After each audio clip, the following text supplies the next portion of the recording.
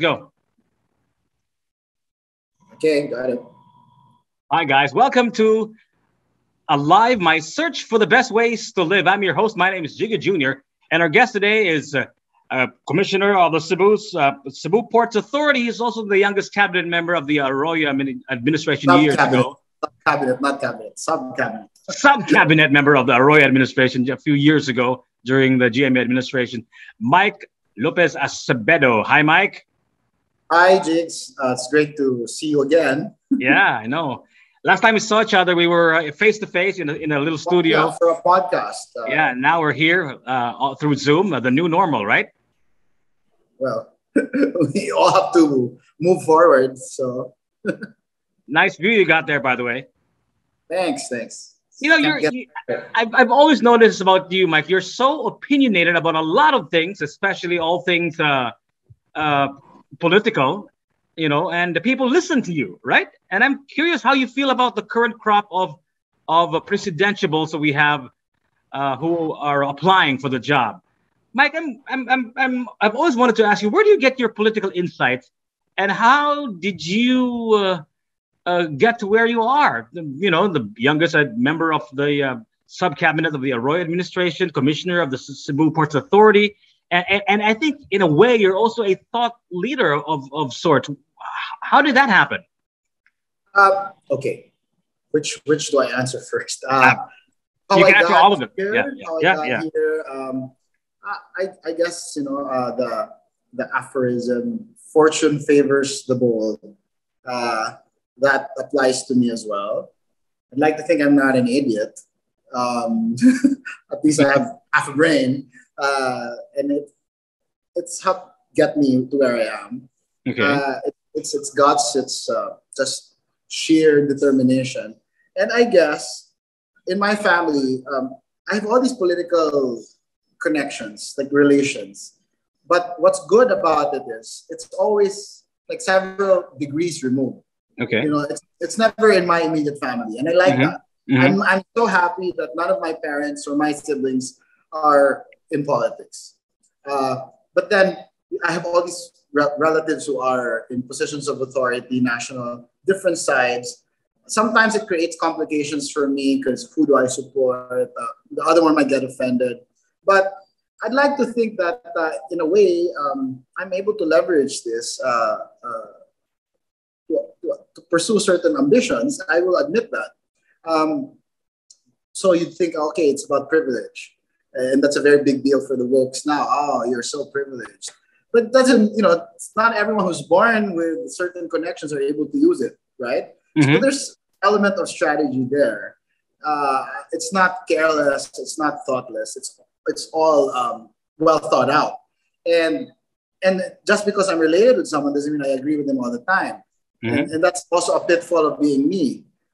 We can be very close, friends or relatives, but if there's something that, like a non-negotiable, then we will fight. And I think I have parted ways with a lot of powerful people who happen to be very good friends of mine because of things that I consider to be non-negotiable.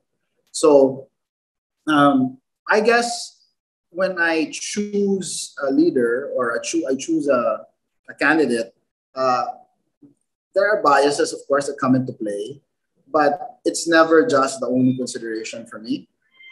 I have to take everything into account, cross-reference bias vis-a-vis the candidate himself or herself, vis-a-vis their performance, vis-a-vis the issues of the day. And there's a chance that I might not even choose them. You mentioned your core beliefs. You said there are certain things that are non-negotiable. Maybe you can mention a few of your non-negotiables. What are they exactly? What do you mean by non-negotiables? Well, health is a non-negotiable for me. Science is a non-negotiable for me. Okay. Because that's a fact. Those are facts. The only thing that can overrule science is better science. Exactly. Because it's beyond opinion. See? Yeah. We can have all these opinions and agree to disagree on our opinions, but when it comes down to what's tested, what's proven by science, or overruled by the same science or a different kind of science. That goes over and above our opinion and over above our supposed biases. So science, health, and of course lives of people. Those are non-negotiables for me. When I was younger, like a lot younger, when I entered the Arroyo administration, I was, I think, 21. I mean, 21, I guess. I was fresh out of university. I was like burning with idealism, like too much, too much idealism. I have since learned to temper that idealism. President Arroyo herself has been very instructive. She's not the type to force her values and her way of doing things down your throat. She's not the type. It's really, if you ask her suggestions, she's the type who will say, "Well, I don't want to impose." She's like that. But one time when I was visiting her in veterans, when she was in hospital detention, it was like a Tuesdays with Maury event for me. And then she tells me, "Mike, you're very idealistic," which is great. Keep your idealism, preserve it, but be careful not to demand that same idealism from everyone else, because then you'd be self-righteous. Like, who's to say that you're the final and most competent arbiter of right and wrong? And then when you do that, you'll be fighting with people, pointing fingers there, feeling that you're holier than thou, that you do things better than everyone else, and you'll be busy pointing fingers. And if you're given a golden opportunity, let's say, to lead, and in her case, she said, "I became president," you'd be wasting so much time fighting with so many people, and you'd be a voice in the wilderness. And leadership is not about being right all the time. Leadership is about getting things done and moving toward a goal.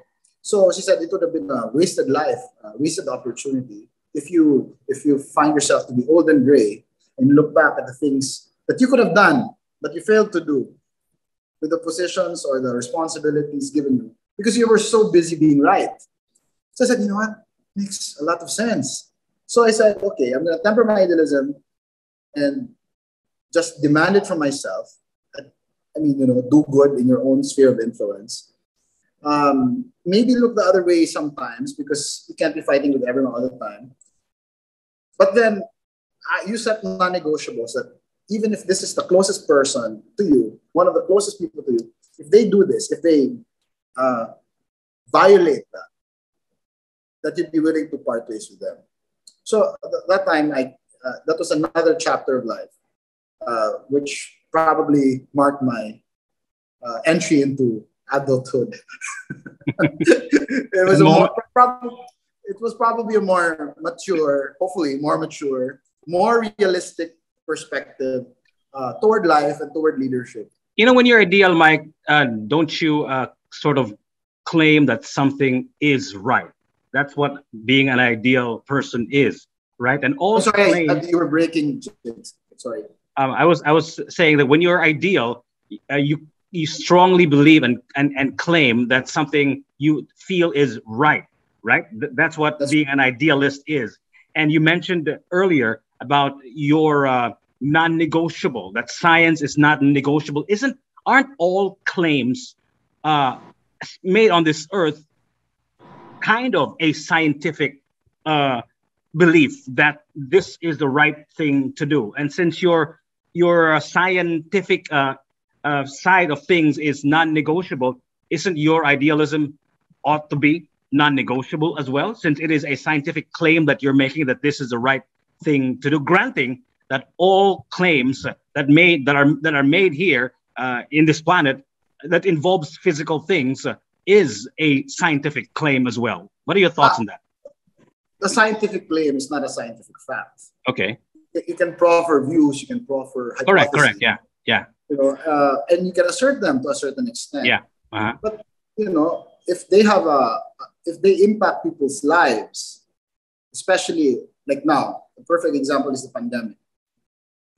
There are certain things, certain decisions that no matter what your opinion is, it will really impact the lives of others, adversely or otherwise.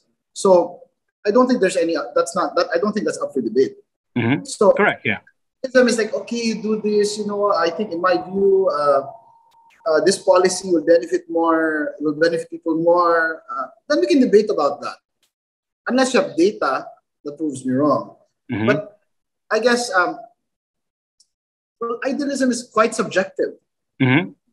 It's not like science, which is supposedly very objective. Objective, yeah. Unless the science is or clouded in deceit. No? Mm-hmm. The processes were not followed.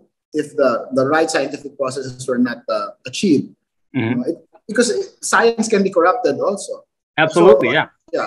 But when it comes to idealism, it's very subjective. And the mm-hmm. thing with that is my values or what I value as a person based on my upbringing, based on my education or my family background or even my religion is very different from, let's say, your set of values and ideas. And who's to say that my idealism should be imposed on you? And that's why you have all of this wokery online where people just expect, okay, if you don't agree with me, you're wrong. You're canceled. Yeah. I mean, I think it's too much. It's preposterous that we would assume that we're better at something or more right or more bias or whatever it is that you want to, whatever the standard that's being set. No, I don't think that's right. So I guess it's good to temper idealism. A lot of people who have overbearing idealism, that's how fanaticism starts. And fundamentalism, right? Fundamentalism, fanaticism, extremism. Mm-hmm. It starts, the road to hell is paved with good intentions. And you look at the stories of all these extremists and fundamentalists who probably have committed mass murder, who mm-hmm. started wars, or have become terrorists. They started out with the best of intentions, imposing their views, their values, and what they believe is right. So I don't want to go down that path. Well, actually, Mike, I did want to go that path because it's funny that you mentioned fundamentalism and extremism, because I think one of the things that I love reading about is Sam Harris. Sam Harris, he grew prominence after 9/11 when he wrote the book The End of Faith, and one of his claims is that over-certainty is the enemy. That if you're over-certain about what you believe in, then it'll cause you to drive an airplane or fly an airplane into a building because you're over certain about things, and that is what his claim is, that over certainty is the enemy, and to curtail that is to have conversations like what we're having now. And also, one of the things that he mentioned in his book End of Faith was the biases that we have, and we have certain biases that when we choose a religion, a political party, a presidentiable, perhaps, like confirmation bias, Dunning-Kruger effect, and the cognitive dissonance bias. So we have all of these biases that we have to be aware of when choosing our leaders, especially now that the elections are coming up. Mike, I know that this is going to be difficult for you, since you mentioned in the beginning that you might have some biases, and you got into a trouble earlier the week when you announced something on your Facebook page. But but still, I know that you're very brave and you're very courageous, and you don't really care as much as I think most people do. So, Mike, can you give us your perspective on the current crop of presidentiables, starting with Bongbong Marcos? How do you feel about Bongbong Marcos? I think he's number one now in the survey, right? Okay.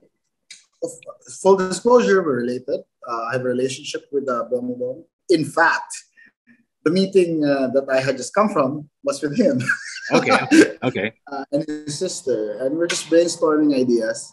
So I have a bias for Bongbong because, of course, I know a different side of him as opposed to what is being said, how he's being painted in the media.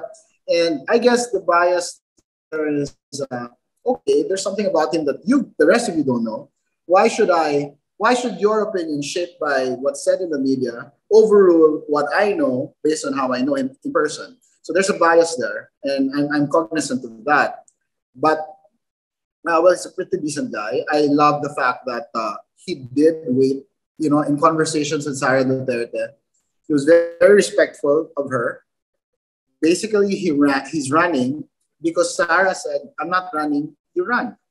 But he was gentleman enough to wait. He's the son of Ferdinand and Imelda. And there could have been some entitlement there that, hey, I'm good enough for the presidency. Why should I wait for you? But he waited until a few days before filing to decide until deciding to run for president. And I think that's a very good quality. He's more senior. He became governor and senator. If you believe that the protest, that he won the vice presidency. But of course, we know how that whole episode ended. So there's that. I see sincerity and humility in him, contrary to the public perception. But of course, there's the baggage. There's the baggage of there are legacy issues, and that's something you can't just brush aside or sweep under the rug. And he will face it. He will face it. He has no choice. I'm sure if he had an option, he'd just live in a different universe where those are not issues. But he will have to face those issues in due course. I mean, as we're speaking right now, it's always in the newspapers. It's basically the front runner. So you can expect a lot of black propaganda, maybe true, maybe false. You have to sift through that. But he will have to face all of those issues. Whether real or imagined, you can't be Bongbong Marcos and expect a good or a more conducive environment for him to run for president. It will always be like this because of how things were during the time of his father and all the issues that arose after that. So he will have to face that. And he's running for president. I'm pretty sure he's thought about it, that it's part of the territory. There's a part of me that would have preferred a completely fresh crop of candidates. No more old surnames, Marcos, Aquino, blah, blah. That would have been really ideal. But this is where we are. And the events of the last year and the last few years have led us to this point where someone like Bongbong Marcos is still presidential timber, and a lot of people still like him, and then they feel that he could do a good job as president. So how do you debate with that? We can only speculate and surmise and hope that that we would have had a better or a different list of prospective candidates, but we're left with someone like him there. And then who's next? Or do you have a follow-up? Yeah, I have a follow-up. You mentioned his political baggage, right? His past, his parents, his mom and his dad. And I think he's already faced that in the previous elections because he did run for vice president, right? Mm-hmm. So these storylines, these debate points have already been taken up, and we're going to have to rehash them over and over again. But I saw him recently when he finally declared to run for president, and he does brush off all of these things, and he doesn't really his best defense is you can't fault me for the sins of my father. Is that going to be sort of his stance moving forward into 2022, that you can't fault me for all of the things that my father did? Is that what it is? I can't really speak for him because I'm not helping him officially for the campaign. We were just brainstorming ideas. But do you think that that's a good strategy? Is that him calling you? No. Personally, he says, "What are you saying there?" No, personally, I guess if I were in shoes, I'd be more open to discussing the issue. Mm-hmm. But that's this is not my father we're talking about. Yeah. So maybe for him, people, the world has judged my dad. Don't force me to also not honor my father. The world and history have said enough about my dad. So maybe, I'm just saying maybe that's where he's coming from. He's the Ferdinand Jr. If through all of this, just to win more votes, he throws his dad under the bus, I don't think that's also nice. I mean, personally, I'm not the biggest fan of Ferdinand Marcos. Mm-hmm. I mean, I didn't live through that era.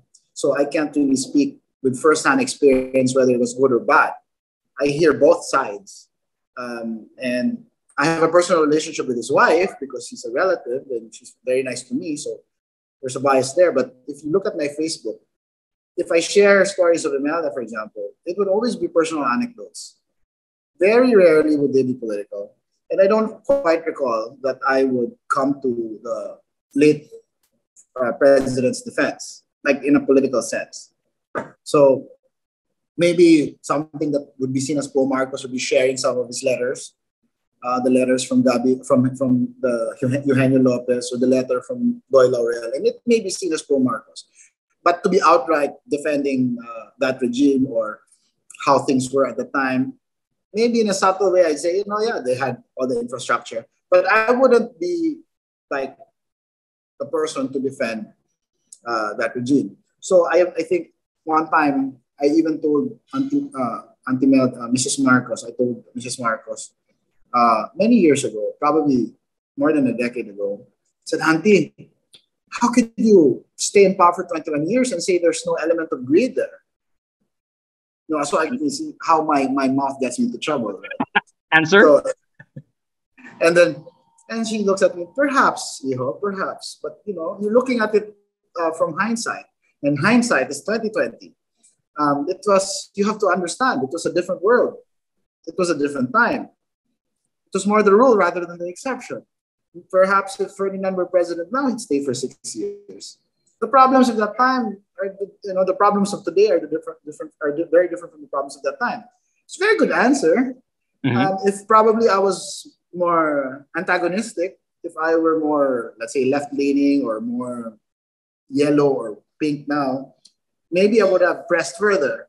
But just to show you that I'm not completely pro or not completely anti. So should Bongbong apologize for all of the things that his parents stole from the coffers of the Philippine government? Should they apologize for martial law? There are actual cases, and in fact, Imelda is convicted with one case right now, and she's already returned. They've already returned millions of dollars worth of cash and jewelry as well, right, in the United States. So there are actual real legal cases that are in fact Imelda is guilty of, right, and martial law as well. It claimed a lot of lives and all that. I think as far as should Bongbong ask for forgiveness for those, or that's not his to forgive because he didn't do that.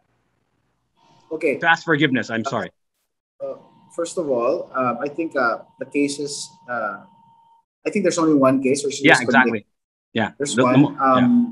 And it's graft, and I think she was convicted by a court that took, I think, like 30 years or nearly 30 years to render judgment.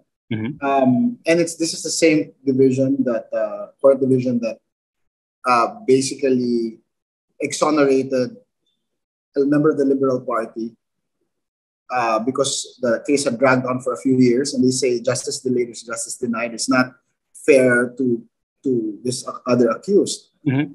But how is it fair for Mrs. Marcos, who has had to face this same case in that same division for a far longer period of time? So there's also a justice issue there. But of course, I'm not going to defend her for everything else. She's won most of the cases. That I don't know from what I know, it's like close to 900 or something cases. But this is a woman who returned from exile, who didn't have to return from exile. She returned from exile to face all the accusations in court, and I think that she's 92 years old.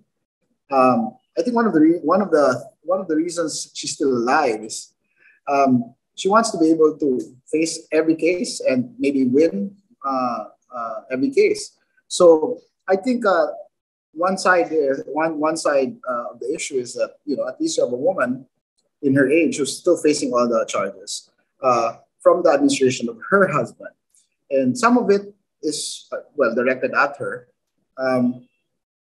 but that's her. If Bongbong should apologize for for example, issues that are still being heard in court, or for abuses during martial law, because there were abuses, as there are abuses in every other regime, except that that was martial law. Longer And also. it was a far longer 20 years, yeah. 20 to 21 years. Yeah. So, should he or should he not apologize? No, if you were Bongbong Marcos, how about that? Bongbong, would you apologize for all the crimes of your father? I can issue, for example, if I were him, okay, this is just me. I can issue an apology, and maybe even that won't be enough. Yeah. Right? I'll say something like, you know what, I recognize that there were abuses during that time. The military was on top of things. My father declared martial law, and some lives were lost. And it's very unfortunate, more than unfortunate, deplorable. But it's so hard to be apologizing for something that you didn't really commission. No? And when people say, oh, he was old enough at the time. So what is an apology that's enough? Because if I try to, I recognize that it was not perfect, and there were certain abuses, and some people naligsan, so I apologize to those who have been victims during martial law, but I'm still here running for president. I mean, what's enough? What's an enough apology? So you're not going to apologize because it's never going to be enough if you were Bongbong Marcos.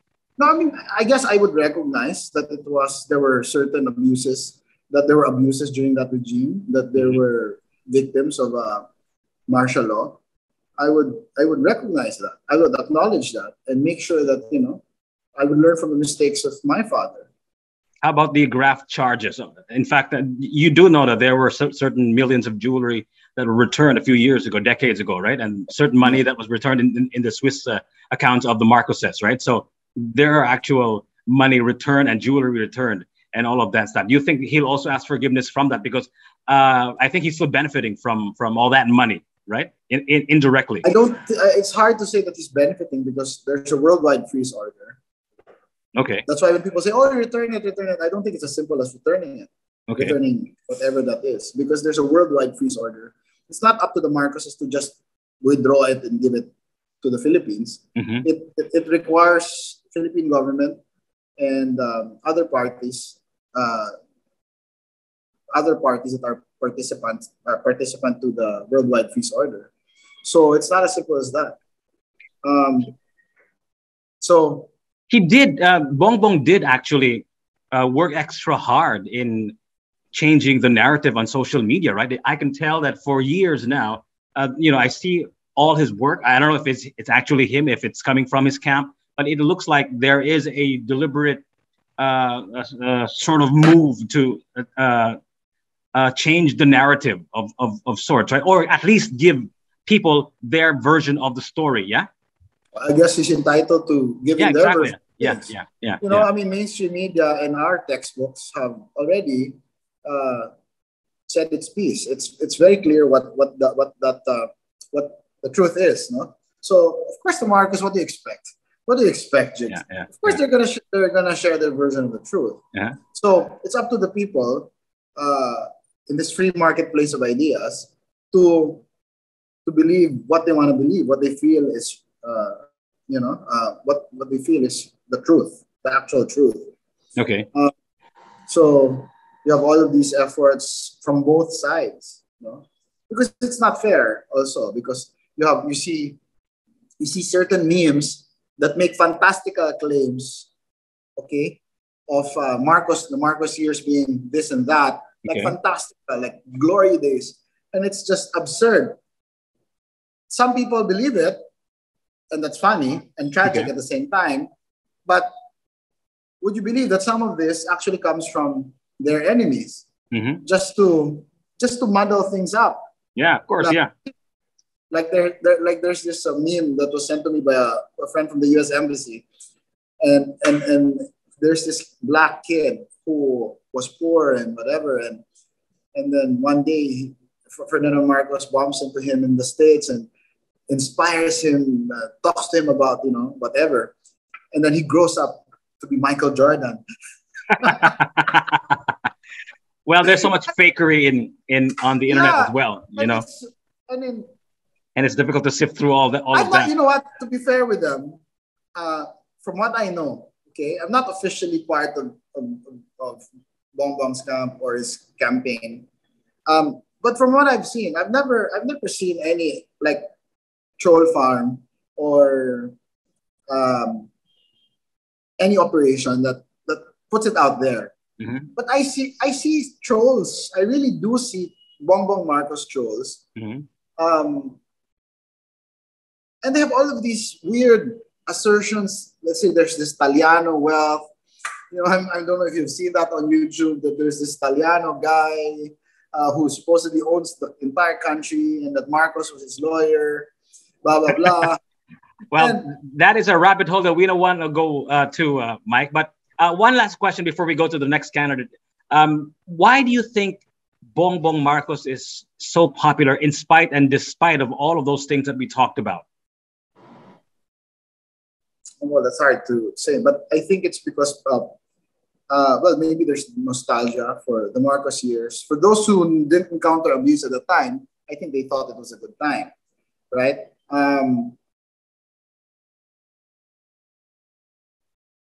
Maybe there's a maybe there's a also a distrust toward those. I mean, the regimes that followed, and they're more recent, no?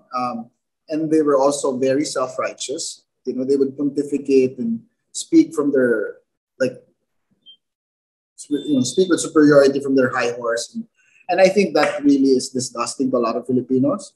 And so maybe it's more than actual support. I think it's a protest somehow, like a counterculture kind of thing. Maybe you should talk to a sociologist about that.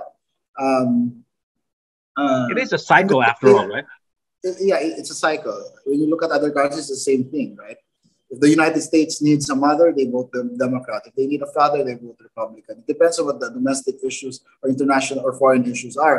In the Yeah. Philippines, partly it's probably the same sentiment that propelled Duterte to the presidency.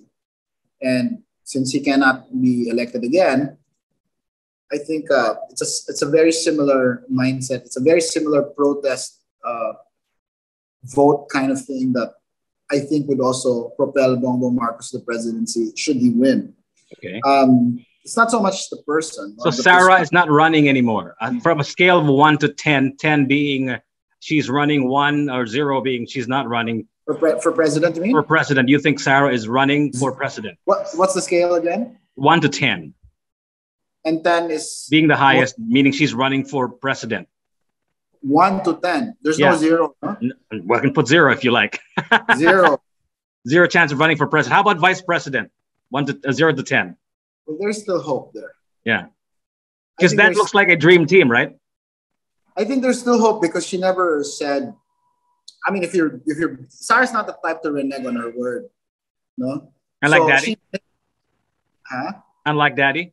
They're very different. Yeah. Okay. They're very different people. Very, very different. Um, they don't see eye to eye on a lot of things. Even this. No? I mean, Duterte running for vice president. I mean, wanting to run for vice president initially, basically nipped the bud for Sarah. So she changed. She was almost going to say yes, and then her father comes to her and I'm running for vice president. By the time he changed his mind, it was for her too late because she's like she said in a statement before, she's not a last 2 minutes candidate. She's not a last 2 minutes kind of candidate. So you don't think she's going to change and switch on the 15th of November, right? Not gonna happen. Mike? Not for president because she said she's not running for president. For vice president, I mean. Well, I think there's still hope there. Okay. I personally, not Okay. because she said it, but just because she never said she's not running for vice. Okay. So Let's it's up to the people to try to convince her. Okay. If there's still a groundswell for that, then maybe she'll reconsider. That will look unbeatable, right? Next candidate is Scott Moreno. This guy came out of nowhere for me. I mean, like he It's just a good narrative. Yeah, he's got a good narrative from basurero to president. Sounds like a good narrative. I spoke to him first few months of his term as mayor, and I teased him that the country needs somebody like you. So this is your fault, Jigs. This was 2 years ago, or less than 2 years ago, just when the I'm sure pandemic started, right? So, what are your thoughts on Isko Moreno and his rise to national fame? I guess he has a very good social media team also. I see. I see how they've documented a lot of things that he's done, whether it's real change, actual change in Manila, or one of those stunts. I'm not sure. I can't be the judge of that, but definitely he has a good social media team that who are able to create content that go viral and that have actually created this image of a mayor who could be presidential timber. But I think it's a good narrative. I like that he was poor, and I think that might sell. He sounds very Tagalog, which I don't know if it would resonate with the Cebuanos or the Bisaya speaking or Cebuano speaking people in the Visayas and Mindanao. We're fiercely regionalistic. He had quite an odd choice for vice president. So maybe that shows that he really likes. I mean, maybe it shows how important social media is to him. That he got a social media star, like Dr. Willie Ong. Or maybe, who knows, they might substitute him for someone. I heard that they're still under negotiation with certain... With Lenny? With Lenny? No, not with Lenny. With another prospective candidate for vice. Okay. So yeah, I think he's okay. I think he has better... Is he qualified? Is he qualified to be president, you think? You know what? All of them running can be president. I think you don't have to, because what is a qualification for president anyway? The Constitution has set it at a very low, very minimal set of... Exactly, yeah. So basic education. So I think I should rephrase my question to: will he do a good job of being president of the Republic of the Philippines? Then I'll be speculating. Okay. So do you think he'll be all right if he becomes president? I can't say. Okay. I mean, I can't say. He's in his first term as mayor of Manila, so there's still a lot of things to be done there. I think he's done an okay job, more than okay. But the country is an entirely different thing. It's an entirely different ball game. But see Duterte. He was also a mayor. For a very long time. Yeah, well, yeah. And with a very good success rate in Davao. Davao is a success story. Manila's success story is still being written. Okay, so let's leave it at that. How about Manny Pacquiao? What are your thoughts on Manny Pacquiao running for president of the Republic of the Philippines? I know Manny. We're not close, but maybe we're acquaintances. You can say that. But I think he's a very good guy, like very decent guy. Deep inside his heart, he's a good person. I hear a lot of negative feedback, about the people surrounding him. I'm not a big fan of God spoke to me and told me to run.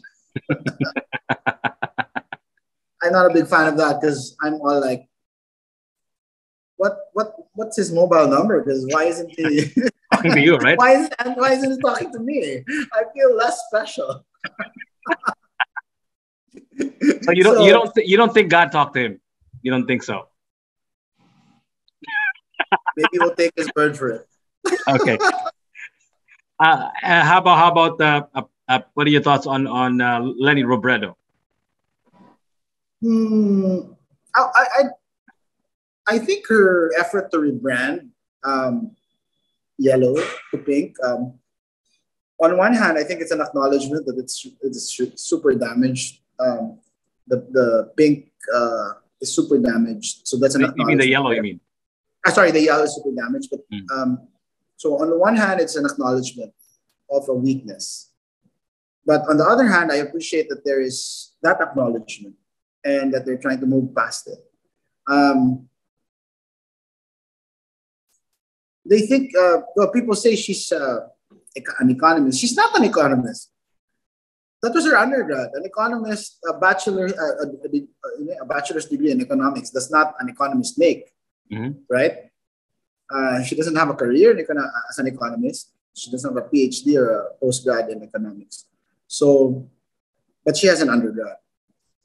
So far, her interviews are, I would say lackluster, but they're just sometimes comic relief. Bababa ako, kasi pag mababa ako sa baba, yung mga nasa baba, hindi alam na bababa ako sa baba. Oh my God. But I think I like that she's running. In a way, she's challenging a very, I think she and Isko, I think she's gonna eat into Isko's slice of the pie, or they're gonna eat into each other's slice of the pie. So it'll be interesting to see how Lenny, because I remember she said she's gonna run if Marcos runs, and she made good on that promise because Bongbong filed and then she filed. Although I don't think that's a very good reason to want to be president, no, because of one person, because you're what, diba? But I'd also like to see how she fights Bongbong Marcos and at the same time how she tries to get the market that could be hers from Isko. He's already beaten Bongbong Marcos in the first place, right? Twice. Well, if you believe the outcome. Yeah, but didn't they contest that in court already? Yeah, but how did it go? Who won? Well, for me, whatever the Supreme Court says, I know that there was intervention there somehow by some higher power. Of course, there's always cheating. That's the typical Filipino response. The Supreme Court. Okay, it's done, but when you look at it's really statistically improbable. For me, she did not win. Statistically improbable for her to win this election, also. No. Sorry, the one before. Yeah, of course, yeah. Those precincts which showed that she had 100% of the vote. Come on. Okay. That's. But anyway, the Supreme Court ruled it. It's hard to argue with that, right? Yeah. Yeah. And but besides, one. If we're going to look at things in retrospect, as we move forward to 2022, and say, oh, she already beat Bongbong Marcos. Yeah, according to the Supreme Court. Yeah. But I wouldn't necessarily agree with that. And when you look at all the surveys now online, different surveys, mainstream media, independent surveys, Bongbong is the one leading. Mm-hmm. And finally, Ping Lacson. Go ahead, continue. It also, it's Bongbong who's leading. Yeah. How about Ping Lacson? He's the most senior of all of the candidates. What are your thoughts on Ping? I think he's a decent choice, but he's not going to win. Okay. I mean, he's not incompetent. At least I know he's smart enough. He has experience, but he's not going to win. So. I observed that all of these candidates are mostly from Luzon, except for Manny Pacquiao, right? And you mentioned earlier that we are fiercely regionalistic. Those are your own words, fiercely regionalistic. And there's only Manny Pacquiao representing the Visayas. Isn't that Vismin? Isn't that too tempting for Sara Duterte not to take advantage? It's not like here we go again. Most of them are from Luzon. Only one is from Vismin. My father is still very popular now, as the surveys indicate.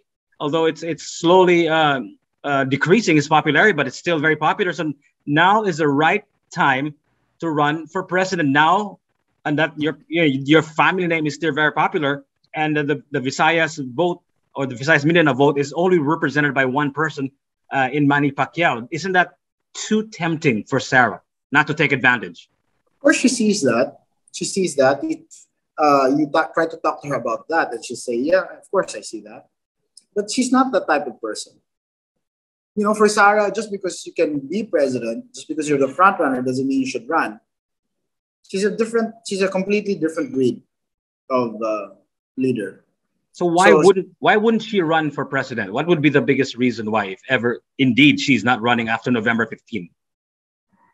She already said her piece that she's not running. And initially, her dad said that he wanted to run for vice president. That nipped things in the bud for her. I think she was really open already. And when he did that, she changed her mind and she backed out. And when her dad backed out, for her, it was too late to change her mind and back to running for president again. She never made up her mind to run for president. She was starting to be open to it. Mm-hmm. And then her dad talks to her, shows her two letters with 2 pages each. She showed it to me. She let me read it out loud. Letter to whom? From whom? From him? From 2 anonymous sources. Okay. And it was addressed to the president. And it was basically pushing for Go Duterte, the first letter. Mm-hmm. The second letter is Sara Go. Okay. But she said either way, she wasn't gonna run. And she wasn't gonna run against her dad's ticket because if she ran against her dad's ticket, for example, let's say there's a Go Duterte ticket, and she comes up with her own independent ticket, or she's running for for president as an independent. She knows that people are going to say, that's just a ploy to have Duterte win as president and vice respectively. And she said, no, there can only be one running for higher office. So if my dad wants it, then let him run, but not me. I'm not going to do that. So it took her dad a long time to change his mind. In fact, I don't know if I can say this, but the night before the Saturday that Bongo filed, I was with Sarah, and I was telling her, I think your dad will back out. She said, no, he won't back out. That's what I hear from very reliable sources, unimpeachable source in the palace. She said, no. And well, she said something, I'm not going to repeat it. She said something like, it wasn't a very flattering adjective to call her dad. She says, bleep, don't back out. So I was like, and I was stunned. But you haven't lost hope, right? For Sarah running for at least vice president. Oh, for vice president, yes. I still have hope there. But and she hasn't categorically said no about that as well, right? She hasn't categorically said no about running for vice president, like to a state. Mm-hmm. No, but she hasn't said that she was interested in that either. So, Mike, the Philippine political system is really the politics of personality, right? We don't really have ideological, we lines. Don't have strong political parties. Yeah, we don't have I will vote for this particular person or this party because they believe in this and that. Is this a good thing or a bad thing? Because I see this, how I rationalize that this is a good thing, because this is democracy in action. Anybody can run. A former boxing champion. An actor. It doesn't really matter. This is democracy, and you can run whatever you. I love your optimism. Yeah. But for you, Mike, because what's happening in some parts of the world, right? Especially the United States, right? They have a 2-party system there, and it is also a mess as well. So 2-party system, free for all, like the Philippines, it's all still messy. So, what are your thoughts on our political system here? Are we better off having a personality-based political system, or should we go to the 2-party system? What are your thoughts? I think both both systems have a plus and have its pluses and demerits. Well, the brand of democracy, where we're supposedly patterned after, is supposedly more mature democracy, but it's become so polarized. Facebook ruined it. Democracy was ruined by more democracy. Because that's what Facebook is. It's really a lot more. I mean, it's giving democracy to what is already democratic. Yeah. And you have unbridled freedoms there. I think our political party system should be strengthened further. But you know what, Jakes? I don't know if you noticed. Even without the Democrat or Republican party, two-party system here, even with all these other parties, and it's largely personality-based. I don't know if you noticed, but there seems to be a distinction between, there are Filipinos who sound like Republicans, even without being Republican. And you have Filipinos who sound like Democrats, even without being card-bearing. So are you suggesting that if and when we will have a line, it'll be between conservatives and liberals, similar to the United States? Is that do you think that's where the line will be? I think it's supposed to be more dynamic than that. But if you're gonna lump them together, even without spelling it out, conservative and liberal, you see opinions on social media that actually reflect either liberal or conservative views, right? And well, there are issues where people. So I'm curious about your take, Mike, because liberal and conservative, right? But there's also Bisaya and Tagalog, right? There's also the regionalism, which is also, I think, a great divide that we are still suffering from, if you want to call it that, suffering, in spite of the fact that we're really 2021, we're still very regionalistic. So it's not going to go conservative, liberal, or is it going to go Bisaya and Luzon? What are your thoughts on that other fissure of society? I think, there's that. So I think you can come up with a quadrant there. But you know what I noticed? A lot of the Bisayas, not all, okay? For example, Cebuano speaking, Bismin, who started becoming political in this age of social media, meaning maybe before they used to just vote, but now they have opinions, they share, they participate in all these trolling of whoever, they attack opponents that they don't like. I think initially they didn't really bother to identify themselves as whether they're liberal or conservative, right? But because, let's say, Duterte, for example, I know someone who in the mid-2000s was not at all political. And in our dinners or in our conversations in school, I would have never thought that he would be conservative or right-leaning, right? Fast forward to this Facebook generation and the rise of Duterte, Bisaya na pod, di ba? Suddenly, he's very noisy and he's very conservative, very right. Who? This person you're talking about? This example, this friend. So I said, okay, probably it started with regionalism in his case. His like his journey of finding where he is in the political spectrum. I think started with being regionalistic, and then there's a character like Duterte who embodied, that fiercely regionalistic part of him. And suddenly Duterte was a bit more conservative. I mean, not conservative, but no, the way he attacked the way he attacked the church, the way his language, I would say he's liberal. Duterte. No, I think it depends on the issue, but for example, the Filipino Americans who like Duterte are Republicans, right? It's kind of weird. A lot of them are Republicans. Well, Trump in particular likes strong men. He's always idolized strong men, right?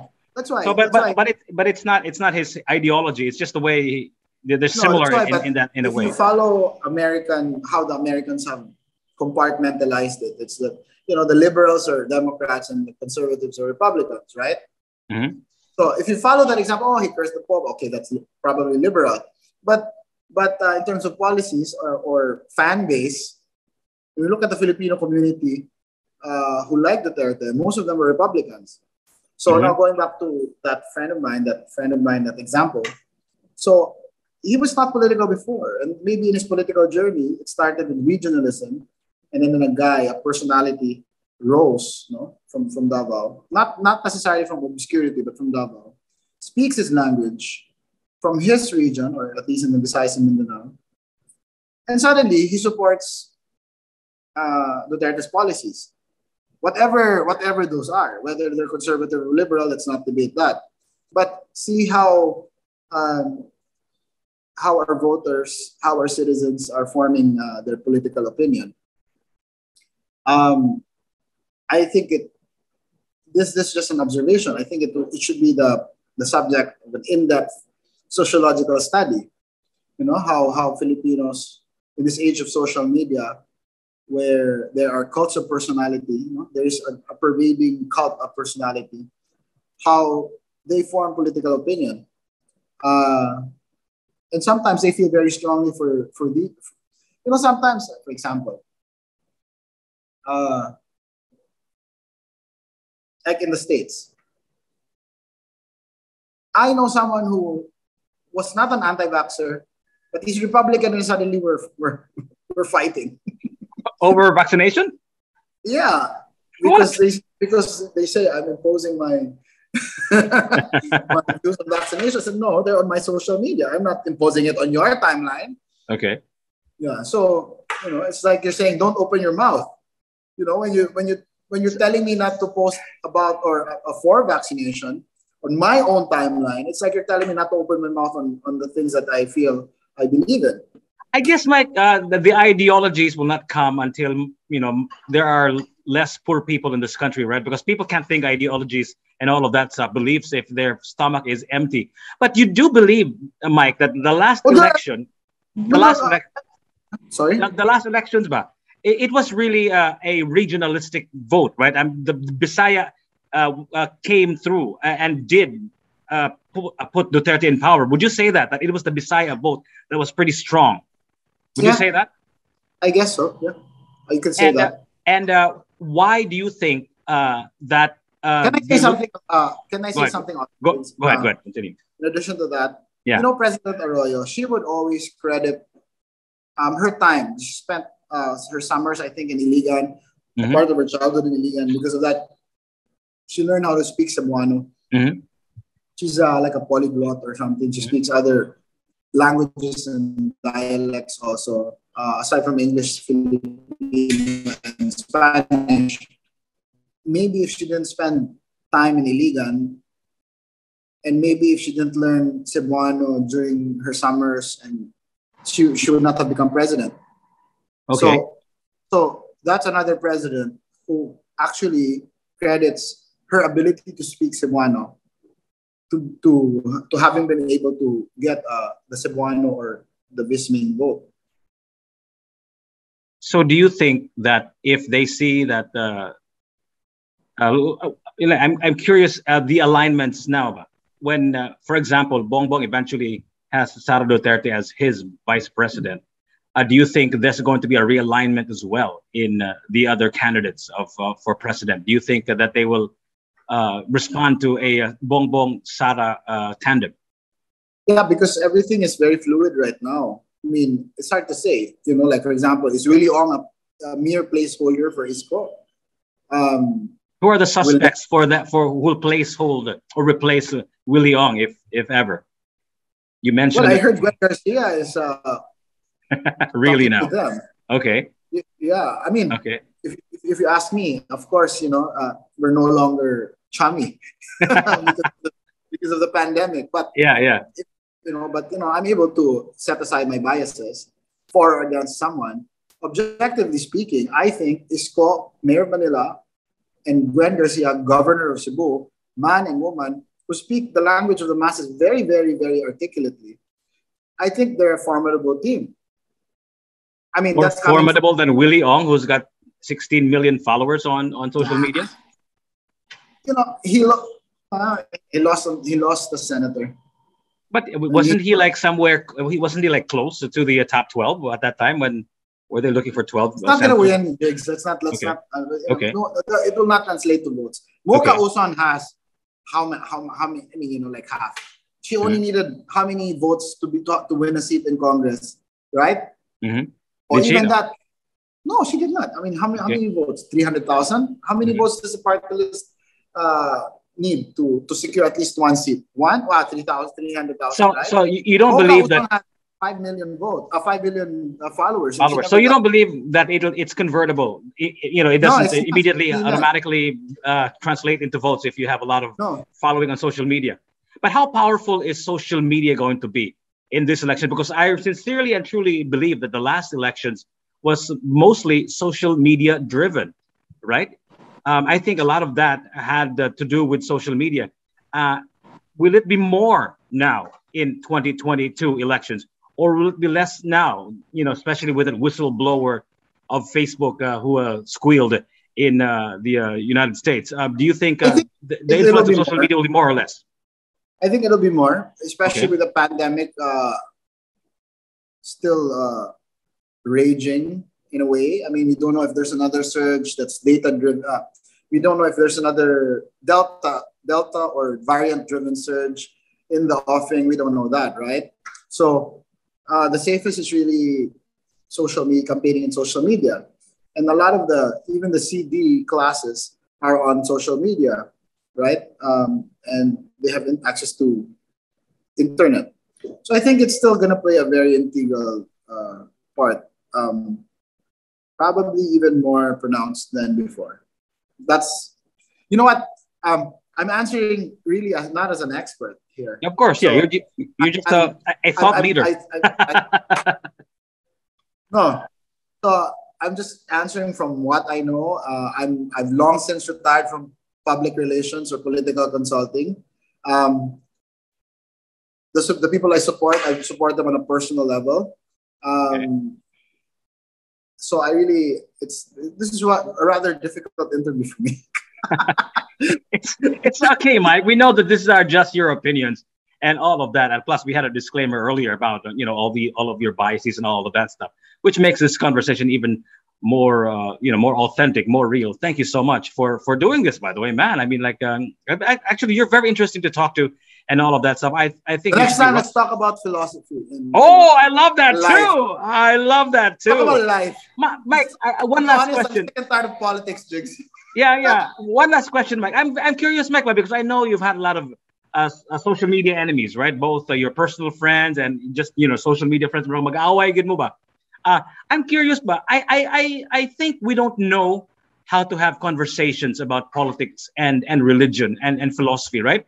We really end up fighting because, it should start with respect, right? And when we have a conversation, we may disagree about a lot of things. I may dislike your candidate. I may love this other candidate. I may not believe in your religion. But at the end of the day, we're still human beings. And that's my opinion. That's your opinion. And we still can love each other in spite of our differences, right? Now, Mike, why do we always end up fighting, especially when it comes to conversations about politics and religion, when in fact, these are big questions that nobody really has a grasp on fully. That's why we're having a conversation, a debate. Why does it always end up in conflict? I'm curious. Why is that? Because we all like to impose ourselves. We like to impose our opinion, impose our values. That's why I said, going back to what we were talking about earlier, we have a set of values, our brand of idealism, and we feel that if someone does not measure up, that they're lesser as human beings. And who made us the arbiter of right and wrong? Exactly. Who said that our opinion was superior to the others? Mm-hmm. And I think I don't know. Before, I'm not going to say that I was as argumentative. I was probably really bad before, but no, I don't really. Well, let's talk about it, and okay. But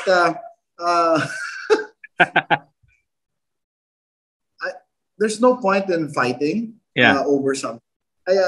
I understand why sometimes it can be heated, and for example, when it comes to the pandemic, again, it goes back to it's one of those non-negotiables. It ventures into that territory for me. A little skirmish with the governor, right? I'm sorry. Your little skirmish with the governor. Yeah, very little. Very little skirmish. So, but Yeah. there are So non-negotiables still, right? But at the end yeah, of the you know what? day, There's another guy I fought with the last month or so. It's also very, very powerful. but Um, and when you say fought with, what do you mean? Gadibati, no, I mean, in words, right? I, You didn't punch each other we or didn't, something like that. no, we didn't punch each other. We were more civilized. But what I'm saying is I stopped talking to them Okay. Why would that because be? well, because they told me that they're offended at my posts against ivermectin. Okay. And I'm like, who are you to tell me what to post and what not to post? Mhm. And I felt like, okay, you're invading, you're crossing a line here.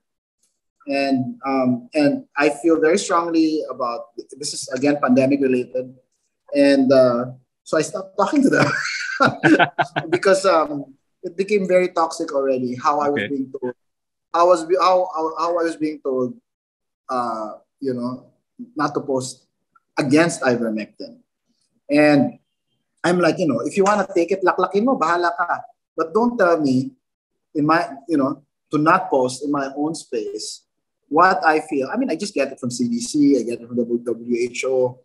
Uh, so yeah, there's another very, very powerful person who I'm not talking to anymore. But should it always end up like So that, yeah, Mike? I mean, can we just not fight? I mean, at the end of the day, that's your opinion, that's his opinion. End of story. Let's have a scotch.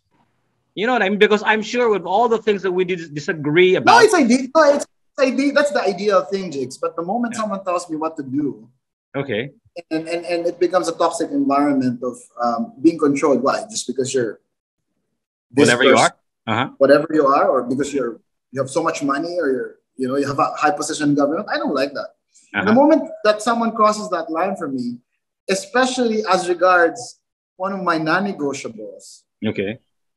I don't give a shit. We're not Okay. friends anymore. You know, All right. I become, maybe I'm old because I can bullshit meter. It's just I don't care. I'm gonna walk away, and I'm happy. It makes me happy. But It makes. but isn't maturity that doesn't maturity allow you to I'm not saying ha- I'm not saying I'm more mature. I'm just saying I'm older. okay, okay. Or No, no. crankier. My tolerance level has really what do you call Decreased, this? right? It's really decreased a great deal, Okay. especially because this is the Bullshit. pandemic. Okay. No, it's the pandemic. No, Maybe no, what I other, mean, your tolerance level for bullshit has decreased, right? yeah, especially if it relates to the pandemic. Okay. That's what I've noticed. I mean, this is unprecedented. Mhm. What we've had to go through, what it's done to our economy, Yeah. uh, how it's upended their lives. It's just too much. Uh-huh. And then you have all these people who have no expertise whatsoever, uh, imposing. I don't know. I don't know if it's for one reason or another. I don't know why, but don't tell me what to post and what not to post. So I didn't come and fight with them. I just ghosted them. And maybe you can invite them for a coffee or scotch one of these days, and Mm, clear the air, because I'm sure all of or those not, things. or Oh, not. well, it is up to you, Mike. Mike, thank you so much for doing this. I know you have a dinner that you have to prepare Yes. and all of that stuff. I also have an event that I have to attend to as well. So thank you Thanks. so much, Mike. And before you go, Mike, what is your message to all of us who are enjoying with popcorn on my left hand and beer on the right hand, watching the presidential elections developing? What do you have to say about that? And to all of the people watching this develop into a presidential race this 2022. What's your advice to people watching and observing all of this? Take it seriously and don't take it seriously. Together. Take it seriously because it's the future of our country. Don't take my word for it, please. Like I said, I have my biases, which may mean I'm more informed. No, but in some aspects, but don't take my word for it. Look at the issues, the hot button issues that you feel very strongly for, post-pandemic recovery plan, the economy, etc., health, and see how these candidates who are offering themselves up to you as alternatives, as a choice, how they fare as vis-a-vis these issues.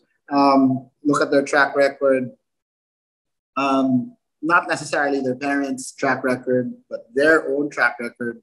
How they answer the issues, how sincere they may appear, because you can't really know, no, what their motivations are. It's completely impossible to see what's in their hearts. So take it seriously because it's the future of our country that's at stake. But at the same time, don't take it too seriously that you end up fighting with your family. But if your friends become too toxic, unfriend them. Good one, Mike. If they want to catch you on the social media platforms, if they want to follow you, where should they go? On Instagram, Facebook, and Twitter, and all of that. Go ahead, tell them.